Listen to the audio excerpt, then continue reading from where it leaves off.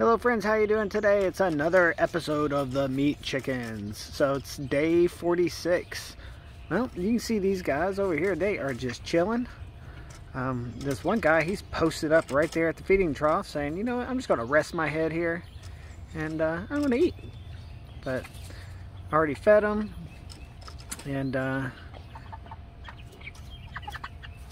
water them, and so now they're just fat and lazy. You can tell that some of them like to sit on their legs, and some people just like to stretch them out and lean forward. It's kind of an interesting phenomena, or maybe not a phenomena. What's the word I'm looking for?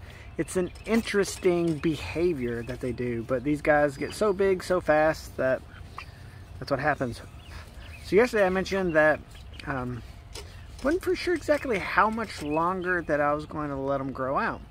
Well, I did some online research, and the consensus is that usually about 9 weeks would be the time of harvest. So I think I'm going to go 9 weeks. Some people say you could go a couple of weeks more and they'd be a couple to a few pounds larger, the size of a small turkey, but I don't think I want them the size of a small turkey.